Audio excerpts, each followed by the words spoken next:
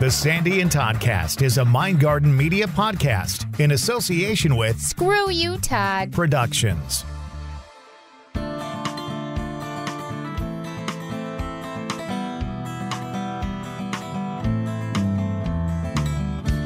As with everything we do, our original plans for the season went off track, and now it's all about questions and answers. And actually, we're having a lot of fun with this.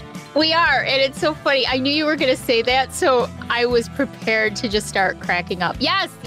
As usual, plans go all over the place, and here we are doing Q&A for the season, which has been a ton of fun, Todd. Yep, and we've got more questions to answer.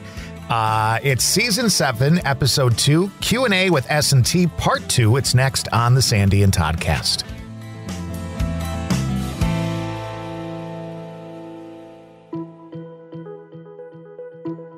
We make podcasting easy. Mindgarden Media can get you going on your very own podcast. With many years in the broadcast and audio industry, Mindgarden Media can edit, fully produce, and provide all the web distribution services.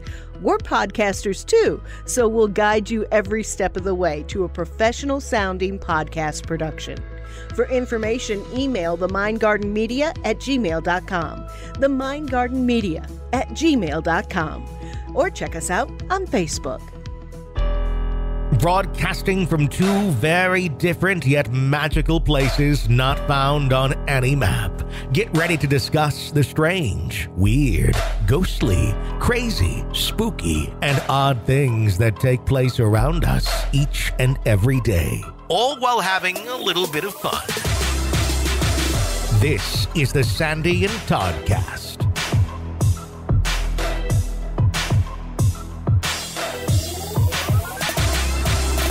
Welcome to another Sandy and Toddcast. She is Sandy. He is Todd. And it's another round of questions and answers with the goofballs, basically. And let me just put the disclaimer out that, we're not going to know the actual answer. This is really based on our own personal experiences and thoughts. Right. It's our thought process. It's not set in stone someplace in the paranormal world where tablets have been made by the paranormal gods and, somebody came down from the second floor carrying them and then there was a burning bush. I mean, that's not what this is about. No, this is just kind of what we think it is. And we were saying before we started recording today how we love that people relate to us so much and how cool it is that they trust us. Like, you guys really trust us enough to ask us these questions. But also realize that our answers are just, what we kind of think. And I had a really nice message from Kyle. We did his message last week, and his was the real deep motherfucker about, that's right. And we both basically said, we don't have the answer. We don't know. This is what we think. But thanks for the tough questions. I appreciate that. I know. I like the tough questions because they really make you think a little bit and draw from your own experiences. Like, seriously, I look at it as you and I have had so many different experiences with things in the spiritual, paranormal realm, real, true personal experiences that it kind of has shaped the way we think and feel. So it's really interesting. And the fact that people will write to us afterwards or comment and say, yeah, I kind of thought that too. And I had this experience one time, and that kind of makes me realize that what you're saying, is a possibility. I love that. I love that everybody relates to the things that we say and think. And, and we respect the people who can't relate to us and who have their own opinions, because that's how you learn, is by opening yourself up to different experiences and different opinions and thoughts. Yeah. That's all I'm going to say to respond to that is, yep. That was your response. I can see it in your face. So for everybody who doesn't know, when we record, it's not like just, we don't see each other. So it's all video, sort of like our live casts are. And so I can see when I'm talking what his response is usually going to be. Or if I've totally zoned out and have no idea what you're talking about anymore, So I saw that one coming. Yeah. All right. So let's start with the questions. And we may be going out of order a little bit. I'm kind of lumping some of the questions together for one episode, and then we'll lump some more. There's one that I got about purgatory, believe it or not. Ooh. And it's an excellent question, but I have to think more on, like, it's going to be sort of a Kyle type question. So I really want to think on it a little bit more. So that's probably going to be in next week's episode. So let's kick it off with Lorna, because Lorna had one of the best questions that I've seen. And it's also something that I truly probably know not that much about. But we'll see what you think, Todd. All right. So Lorna says, what are your thoughts about the experience between death and spirit? Have you ever connected with anyone who has given an account of their experience? You know, so are we asking, like, if somebody who says they've died and come back to life kind of thing? Is that what we're asking about? My take on it is that Lorna, like, because you know that I connect with people. So I can connect. Especially like if I'm in a place, well, as empaths, I guess, too, both of us as empaths. But I also have connected with spirits or energies in investigations, in my travels, where I've actually picked up thoughts and feelings and emotions from them. It's, you know, it's not just names for me and stuff like that. It's like I actually sometimes, I hate to say it like this, but kind of become the person in a way because I take on their emotions and thoughts. So I kind of took it as, have we ever connected with someone on the other side who was able to communicate that with us? And I can't say that I specifically have communicated with anyone who has said to me, okay, this is what it's like where I am.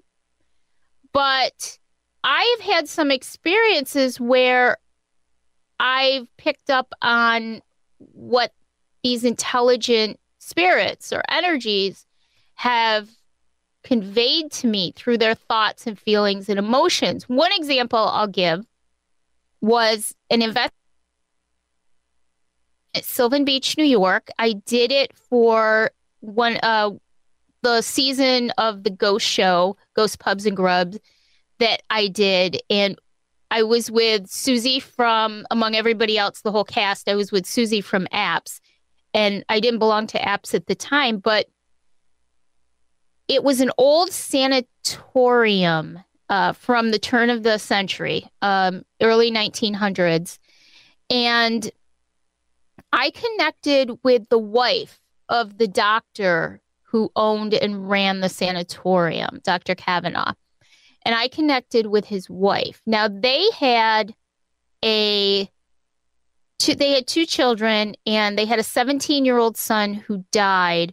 And of course, the sanatorium back at the turn of the century, there was a lot of illnesses that today either don't exist anymore or are well controlled.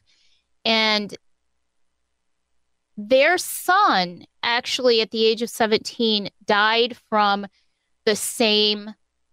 one of the same diseases that they fought to help people be cured from at the turn of the century when the sanitarium was open. And when I connected with her, I just felt this incredible sadness and guilt. And what I got from it, I literally had a conversation with this woman through my head. And what I learned from her was that on the other side, she was still, and this is probably the reason why she was still there, she was so racked by guilt because the thing that she and her husband worked so hard to cure people from was the thing that they couldn't cure their own son from. And as a result, he died from it. And so she had this incredible sadness and guilt of being someone who couldn't even help her own son. And it sort of gave me a look into what does kind of go on the other side when energy is still in the place where they spend a lot of time, or they're tied, they feel themselves tied. I don't, like we said last week, I don't necessarily think that any spirit is bound, like physically bound to a location. I think that sometimes they may think they are because that's where their emotional pull is. That's what their feeling is. But I did get sort of a view into her emotion and her tie to the place that she was in. Now, I know that doesn't necessarily completely answer Lorna's question, which, by the way, like I said, is one of the best. But it's a very personal thing for me when I connect, because I am taking on those feelings and emotions, and they are telling me things. And so there was just sort of a little view for me into the other side, probably one of the best views for me into the other side, other than the little girl that I helped to release her from the Herkimer County Jail last year. Those are the two big ones for me. But that's just an example of sort of what I've experienced myself personally. So I don't connect that way at all. So my connection comes from the investigation itself and asking the questions and getting the responses. And I think that when you investigate and you're doing the questions and trying to get response, whether it's audible response, whether it's EVP, I was going to say MVP, EVP, or it's some sort of work with a spirit box, or you're using a Mel meter, or whatever the hell it is. The time it takes, it's not like sitting down like we are right now, where I can just say to you, what's it like? You know, it's not like that. What you're trying to do, first of all, is see if you get some sort of connection, any connection.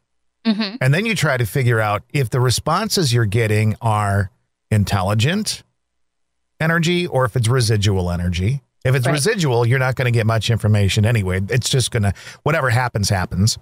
Right. But it takes so long just to get to the point where maybe you get a response, maybe you get a name, maybe you get a phrase, maybe you get a hit on a K2 meter, that I don't know that I've ever gotten to the point where I've had time in an investigation to go, okay, now I know who this is, or I think I know who it is. I have an inkling. What's it like being not in your human body? I've never gotten to the point in an investigation where I felt like that question was my next question. But you know what, though? Todd? When next time that we're together, we've already said we're going to be doing some investigating together. That's, that's kind of a given. But when we were at Cana Island Lighthouse, I think that would have been a perfect time for us to have been able to do that, because it was such a relaxed setting. And not just your mom's communication, but the other spirit that we connected with and talked to. That's something that we should maybe make, a priority next time, is because when we get together, like you said last week, and it just goes to a different level. Yeah. For the two of us, and that doesn't happen all the time. There is a certain kind of chemistry that goes amongst investigators, and some have a little bit more than others, and ours kind of goes to the next level.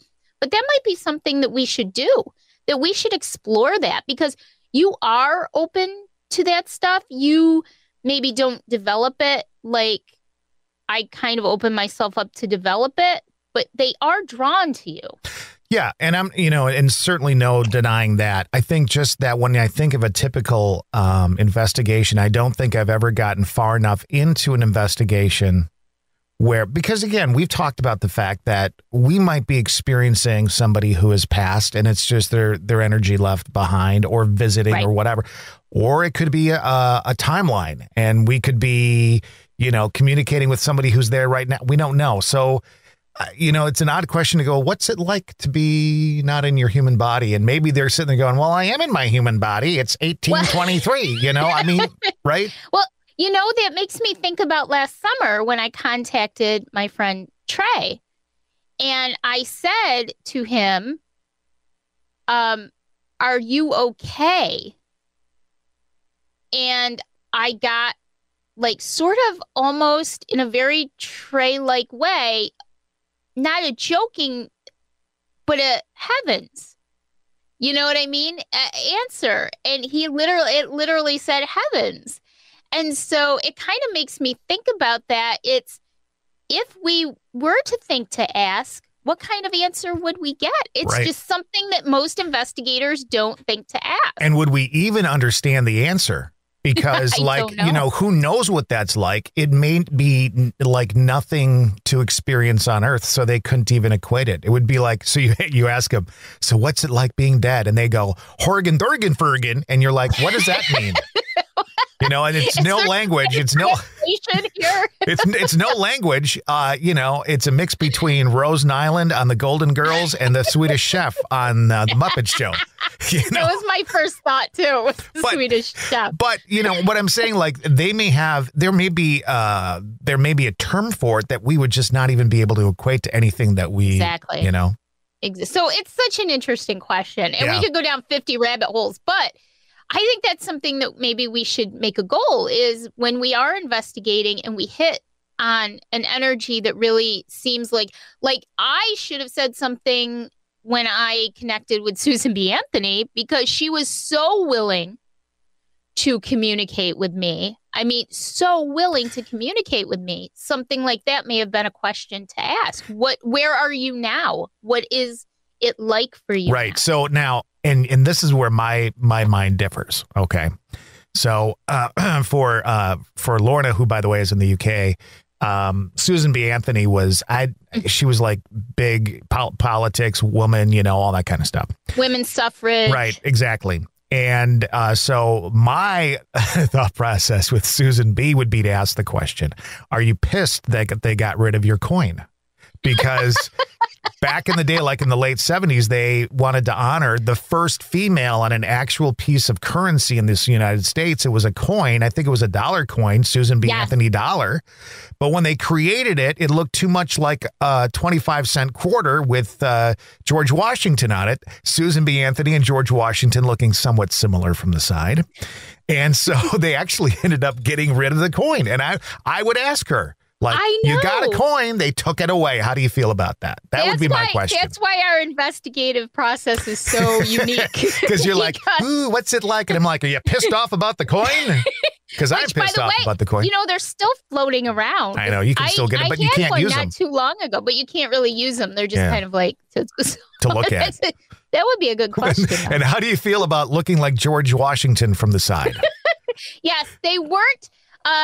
She wasn't the most beautiful. I don't know, yeah, well, beautiful, but I mean, she's a rough and tough woman, is what she was. She was a lion. Yeah, she was a lion. This woman. She and her best friend Elizabeth Cady Stanton. Which, by the way, I would also ask, was that quotation marks? Yeah. I would ask, is the best friend Brett best friend, or was there something a little bit more there? Well, there are Susan? many rumors surrounding that as well. If I have to get back to Rochester because I have to go do a Susan B. Part 2 type of thing because now we've got all these great questions. With Todd questions. With Todd questions, very inappropriate Todd questions. So...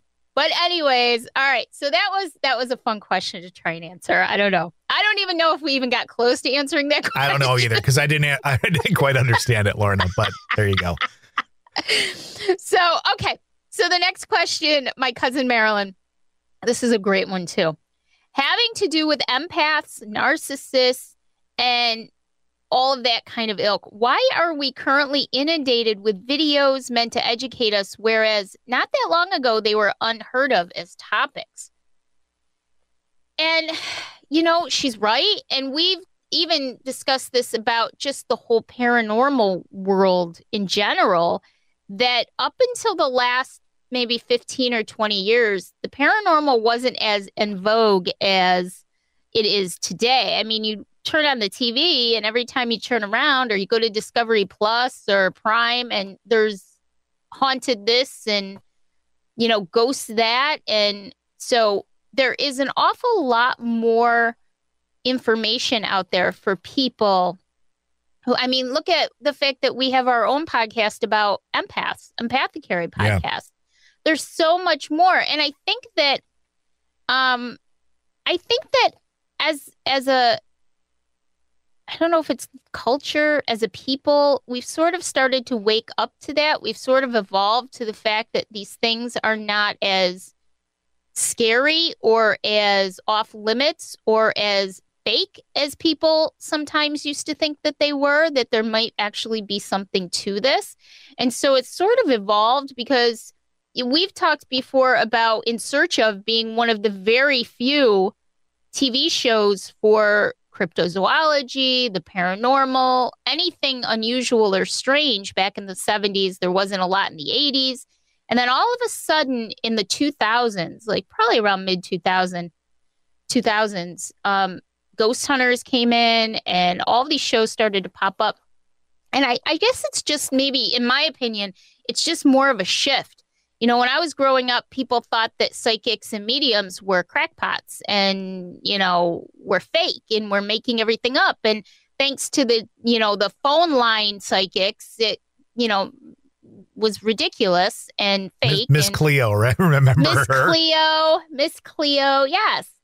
And I think that as a society, as a culture, as just people in the world in general, you know, we're starting to catch up with that. The Far Eastern nations really grew up with that. The Native Americans really grew up with it. And then we came along and said, oh, this is all bullshit. This is all fake. This is craziness. You know, you're nutty if these things happen to you. And that's why for a long time, I didn't even say anything about being an empath or anything like that, because my first thought is, oh, people are going to think I'm nuts.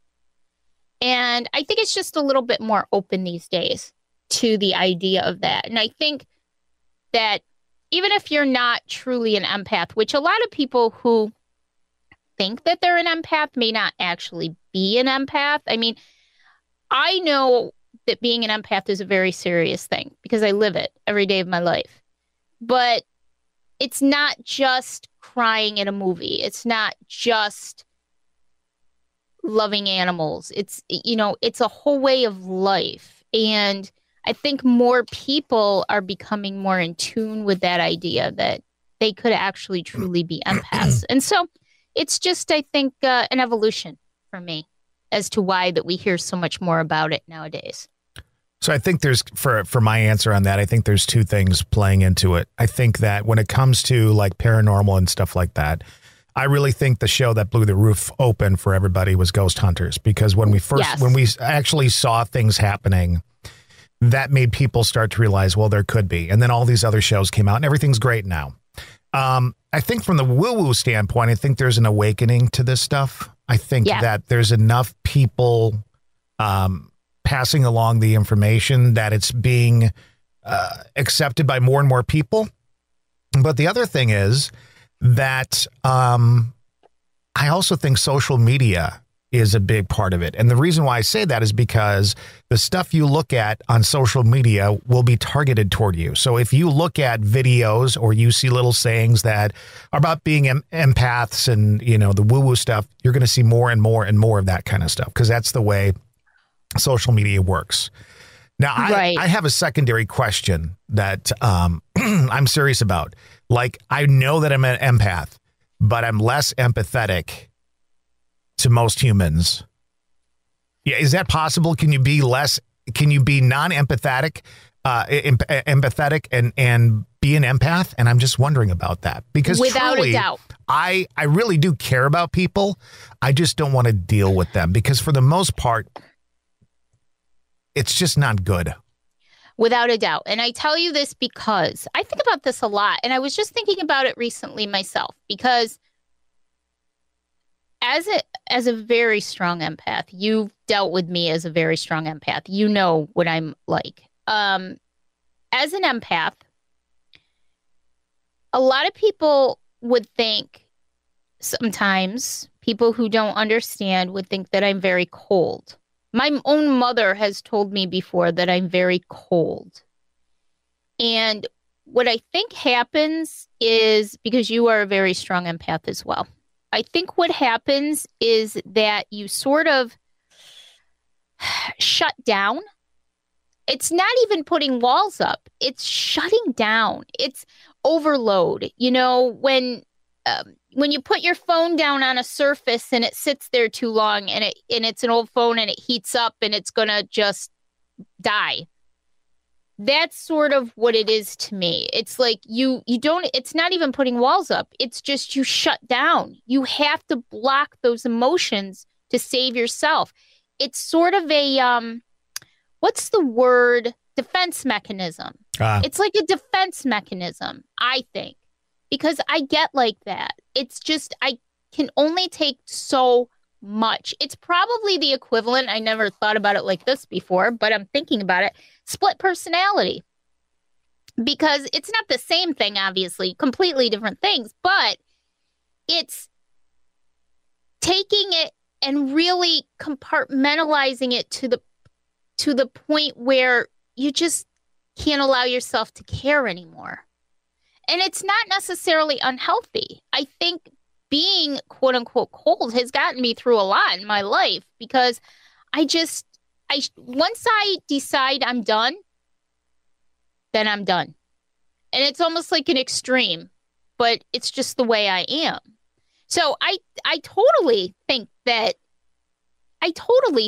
that's possible. It's not just putting walls up. I mean, you have walls up, but I try to put walls up, but I think it's different. It's deeper than that. It's not really, you haven't lost your ability to be an empath, but you sort of subconsciously picked and chosen what things you allow in and what things you don't or can't. At the beginning of the podcast, we were talking about our friend Kyle, who sent in a deep question last week. And while we're answering this question, I got a Snapchat, and it is from him. He's in a coffee shop. I think they live in Pittsburgh. And he says, and he takes a picture, says, the art in the coffee shop this month is all aliens and Bigfoot. Ha ha. So there's a great picture of a Bigfoot piece of art on the wall. So I would like to know why Kyle never snaps me. I'm just saying. Not that I use it that much. I really don't use Snapchat. Well, that's the problem. You're never there. Never use it. I don't even know how to use it. I don't even know how to add people. I just don't. It used to be called Peekaboo. That's why there's a ghost for it. And it was created to send dirty pictures. It was called Peekaboo. And that's why the ghost is the Snapchat ghost. Oh my God. I didn't even know that. Oh, that's how bad I don't. All right, let's move right along. Yeah, let's go ahead. Let's just move right along here. All righty then. Okay, Stephanie G, she has a really good one too. They're all really good. What am I saying? Why do certain people experience unexplained spirit type events while others don't, but want to? Does one have to be open to it, just hope it'll happen, or do these types of events just seem to occur randomly? Now, I might be having deja vu. We didn't answer that last week? Kind of, sort of, but I think that's why I wanted to lump it in this week, because I think it's good to kind of reiterate that. I think, I think anybody anybody can have an experience. To me, it's just a matter of opening yourself up to it safely, opening yourself up to it. You want to be safe about it. But anybody can have an experience, but you have to think not so much in terms of just being touched or hearing a voice. You have to realize that experience can be just about anything, and you have to be open to that possibility. Yeah, I think if we had a similar question or that question last time, I think I reiterated the fact that I'd been investigating for years and years and never had any experience. And it took another person with the energy to commingle with mine to allow some very crazy fucking shit to happen. And then that's opened it up for me. And the truth of the matter is, like we've even said about us, if I investigate on my own, I will likely get response and stuff like that if there's something to respond. If I'm with someone like you, totally different situation. And like you said earlier, different level, right? So I think part of the issue is we want it so badly, right? And then I think there's almost a tightness or a closed off feeling when you're that wanting it to happen. I think there has to be a relaxation, not only in opening yourself up, but in your spirit, in your mental place. I don't know. There's just kind of this. a relaxation that needs to come over you before something will happen. And again, that probably does lend to itself into, just opening yourself up and relaxing and all that kind of stuff. So find some people that tend to have stuff happen, hang with them for a little bit, and that may happen to you too. That is such a good point. That really is such a good point. And don't go into something expecting. Yeah. Like I believe it or not, all the crazy experiences I've ever had, and I've had crazy things happen, I have never been touched. But I know that at some point it will happen. I try not to even think about it, because when you think about it, you want it so bad that either A, you imagine that something happened to you, not purposely, but your brain kind of wants it so it happens, or you get disappointed. And I just think go into things with an open mind, relax, welcome spirit, welcome the experience if it happens. And if it doesn't, say, well, next time it'll happen. We sat last June on Washington Island in front of Nelson's, and we were recording an episode together. Mm-hmm. And I wasn't even expecting this. And it was so funny because I don't think you were either, because all of a sudden we both kind of experienced the same thing, where we saw in our mind's eye, we could feel and see the Native Americans at the tree line across the road. I mean, they were there. They literally were there. We weren't expecting it. We sat down to do a podcast. We weren't expecting an experience like we were experiencing. And here it comes. Yeah. And it sort of set the tone for the rest of the visit on the island, because with the other things that we experienced, like in that church thing, yep. The word I can't say, the Viking church, it just sort of tied everything in for us. And it was such an interesting thing, because we didn't expect to have that particular experience. So don't go in expecting something, I guess you could say. Just go in and enjoy the fact that you're open to it and that you're welcoming. And the other thing too is, and this isn't exactly what I mean, but kind of fake it till you make it. And what I mean by that is, don't make things to be haunted that aren't. Don't think that every bump in the night is a spook. What I mean is, if you walk into a place and you get a feeling and you're getting some sort of reaction to it, like you walk into an old building and your mind takes you someplace, go with it. Understand. Like for me, I always used to think, well, that's just my imagination. I'm making things up, because I can do a lot of stuff with my imagination. But then I realized what I was feeling probably was more influenced by what was actually going on there than I realized. So if you walk in someplace and you get a feeling, have some faith that could definitely be what you're feeling, that you are opening up to that. That in turn will open things up to you, because you're starting a communication point that way. Well, 2 points. Number one thing that's really helped me is being somewhat of a skeptic anyways. I know that sounds crazy, but being somewhat of a skeptic myself, I don't necessarily think that every single thing that happens is an experience, with an energy, with a spirit. I don't necessarily, if I can't definitively say this happened, then I write it off and say it. I can't say that it for sure was this or it was that. And what that's done for me is that it's given me a discernment, so that when things really do happen to me, I kind of understand more that it really was an experience, because I know that I can tell the difference better. So that's one thing that I've done. So, for example, I had a candle in my studio fall down twice.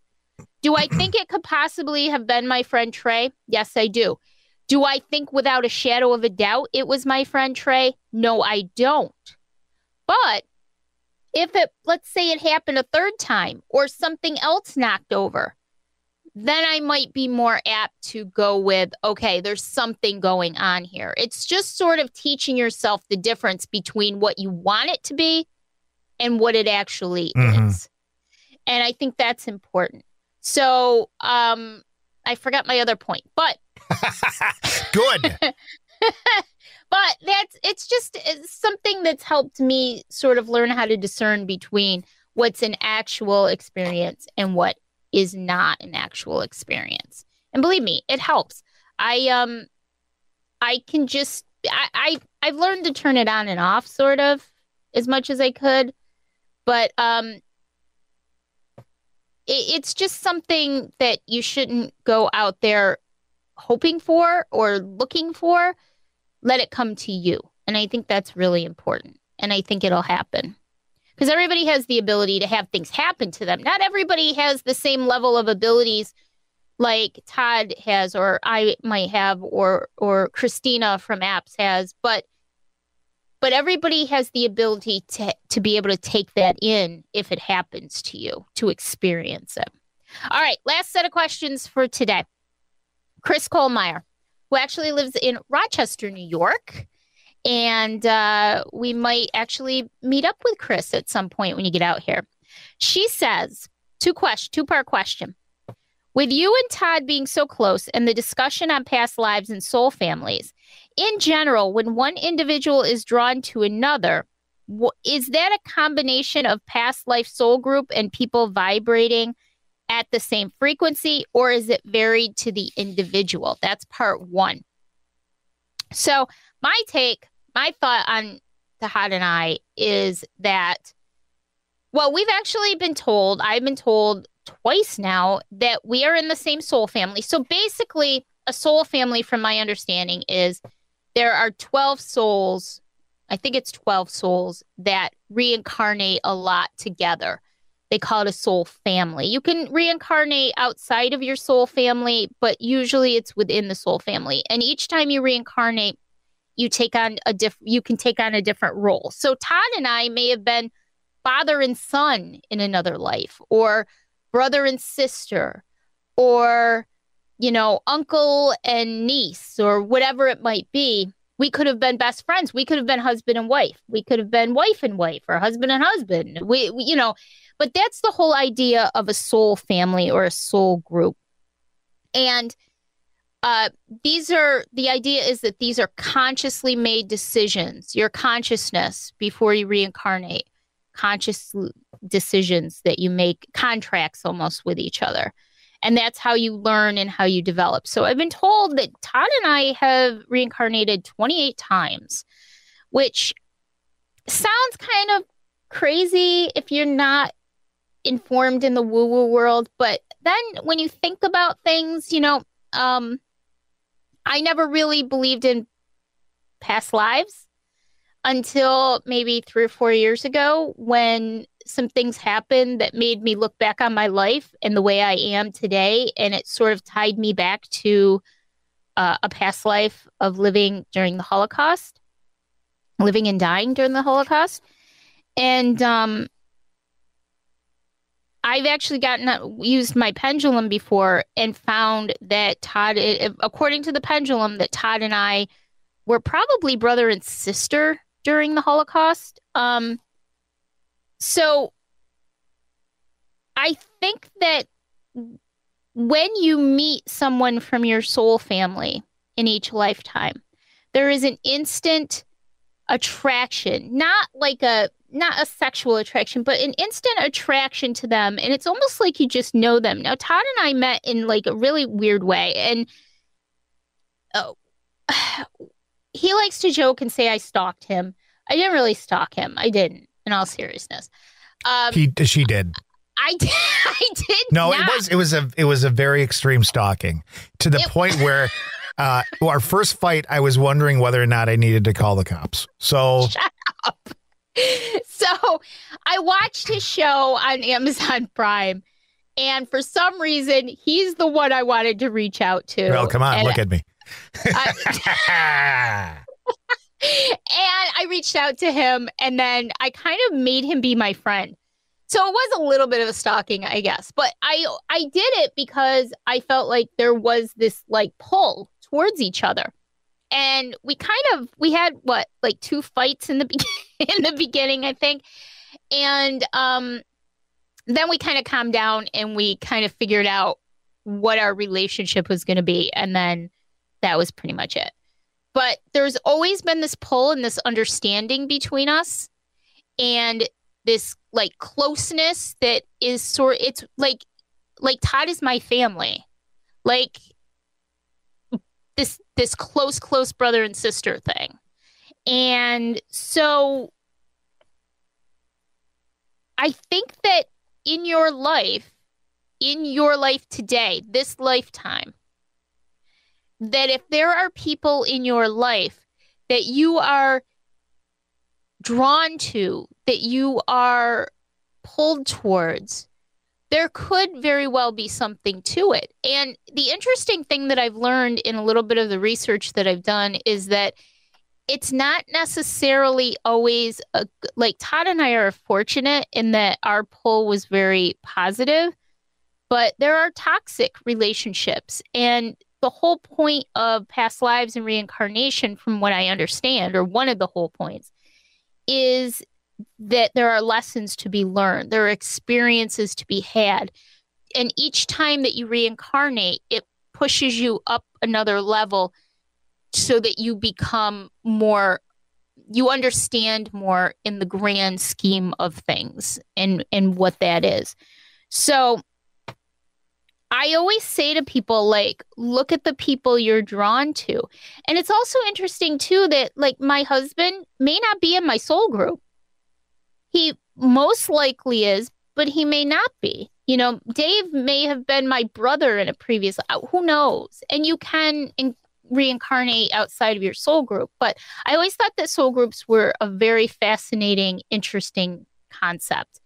Because if you look at your life, there are a lot of people in your life who you are inexplicably drawn,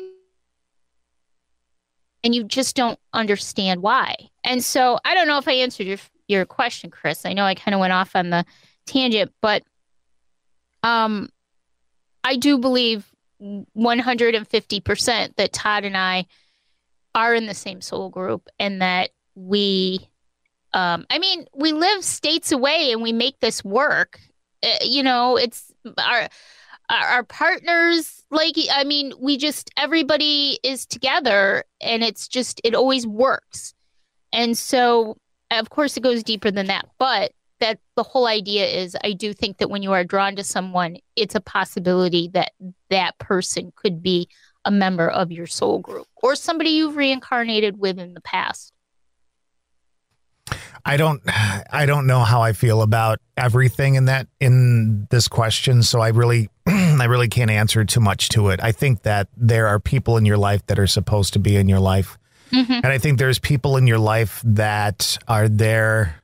I always like is her name Medea? That Tyler Perry does, the old yes. You know, she always says there's people in your life that are like leaves on a tree. They're there for the season. Then there's the ones that are the limbs, and there's the ones that are the roots. Hang on to the ones that are the roots. And I think that everybody plays a part in your life in some way, shape, or form. Some are there for long term, some are not. Soul tribes and stuff like that, I don't know. I don't know. Probably, but I don't. We can't know for sure. Right. Nobody knows for sure until unless you're going to experience it. Nobody's going to know for sure. Yeah. But it's just the musings and the thought process. And why are you and I so incredibly close? Like you and Lisa. You and Lisa are incredibly close. Here's the reason why Lisa and I are close. No. Because number one, when she met me, she fell in love, and I'm serious. That really happened. I love that story. No, I'm in love with you. Can't you see? And then when that finally went away, and I don't know that it never really has, but when that went away, it's gonna kill you.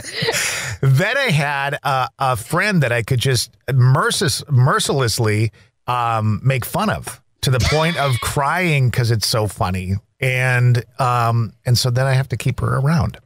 Well, Why would you get rid of that? I mean, that's, you know. Listen, it's tough for me. And this has nothing to do with what we're talking about today, but on that subject, I have a new boss. And if I'm going to work for you and you want me to be me, you're going to get some shit from me. Okay. Uh-huh.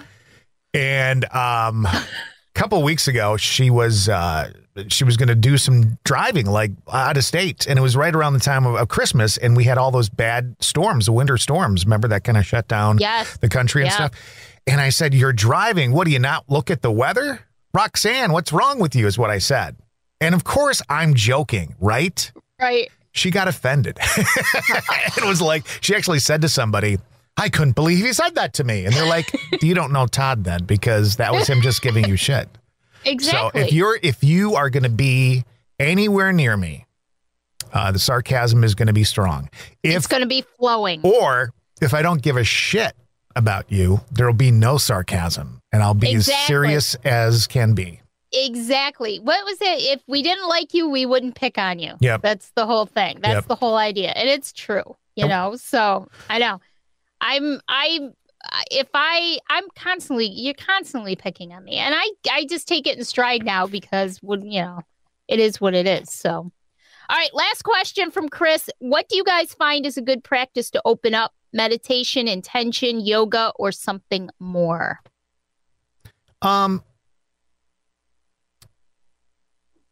Different things. Like if I want to open up and it's not an investigation, I like meditation, but my meditation is not like by the book transcendental meditation and you do this and you listen to that and you do these things. My meditation is more, I love to take baths. Water is for me, it's very cleansing, and sitting in a bath allows some of that to kind of go away, tension and all that kind of stuff. But meditation can be scrolling through YouTube and watching stuff that makes you laugh. Meditation can be, scrolling through social media and finding things that help soothe you and all that kind of stuff. Meditation can be, which I really love, getting outside and enjoying, nature and all that kind of stuff. So meditation, I think, is really important to help you open up. When I'm going into investigation, to open up there, I like to go in by myself or with somebody who's like-minded with me and just go and sit and shut up and feel and experience. I like to do that for like 15, 20 minutes, 30 minutes. Just sit there and get the feel for the location. Let the location's energy get a feel for me. It's just like you're meeting somebody for the first time. I'm meeting this location maybe for the first time.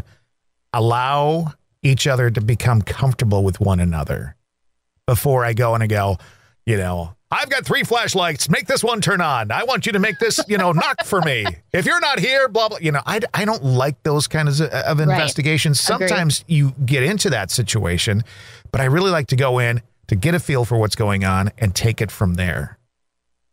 I agree. I'm the same way with water. Water for me is freeing. I take baths all the time too. I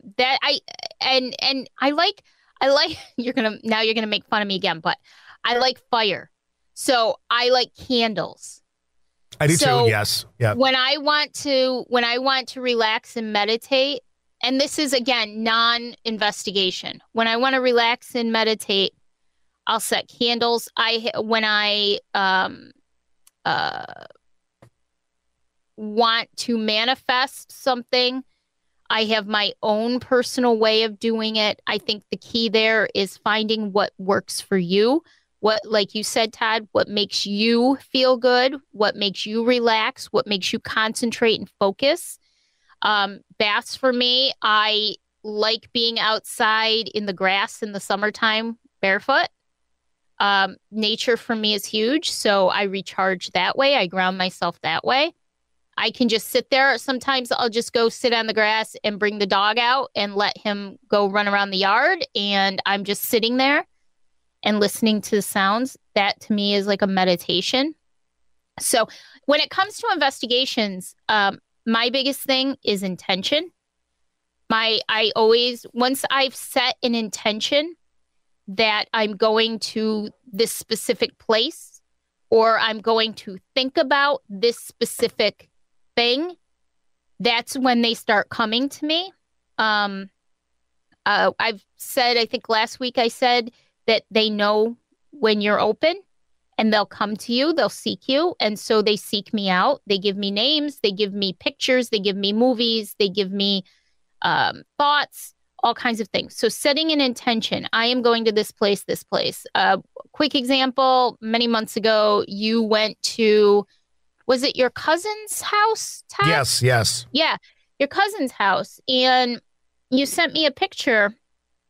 And I immediately could tell that there was a woman on the porch, a female on the porch. And then once, to me, that was sort of like setting the intention. And once I set the intention of that was what I was going to think about, a name came to me and I gave the name and you had no idea, right? And then the next day or later that day, you came to me and you said, basically holy shit. And I said, what? And your cousin's daughter, I think it was that specific name.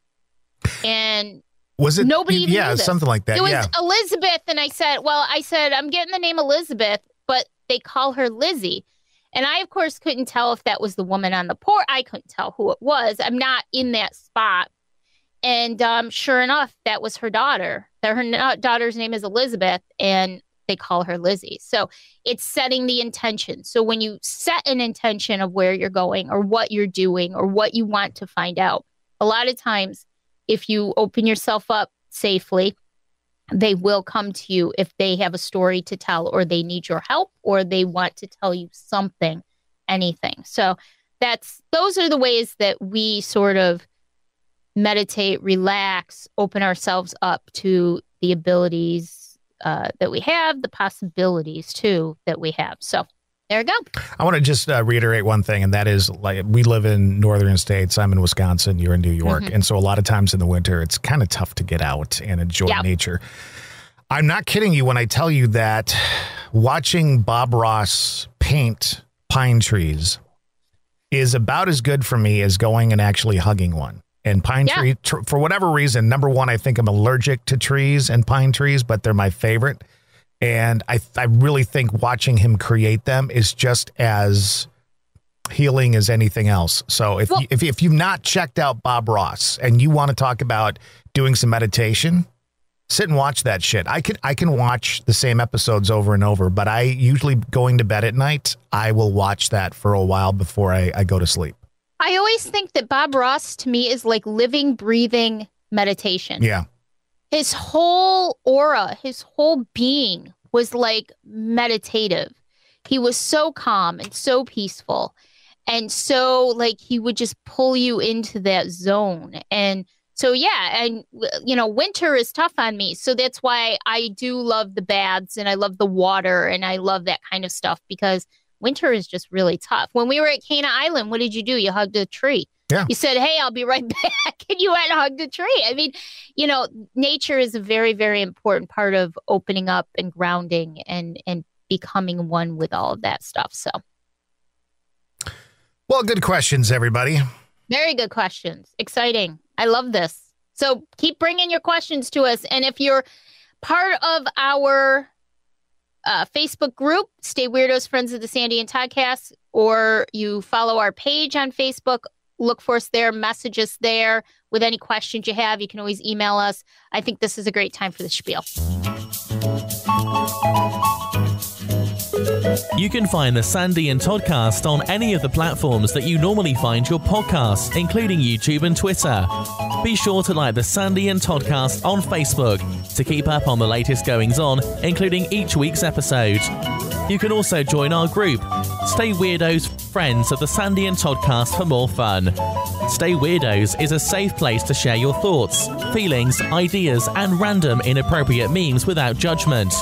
Sandy and Todd also have a podcast called the Empathecary Podcast. It's for empaths, by empaths. And if you know an empath, you might want to listen too.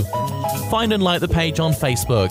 And finally, if you're thinking about starting your own podcast and just aren't sure where to start, Sandy and Todd can also help with that too.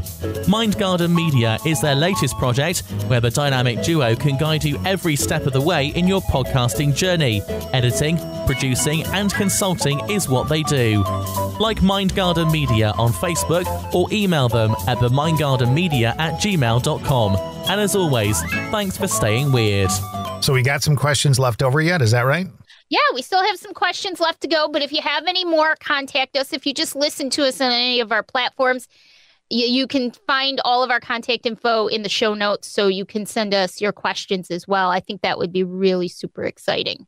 So we'll just keep going as long as we have questions, Todd. Next week is a brand new month already, rolling into February. That's right. And so Dave always says March 1st is where we've really turned the corner into spring. So let's hope that March 1st gets here really fast.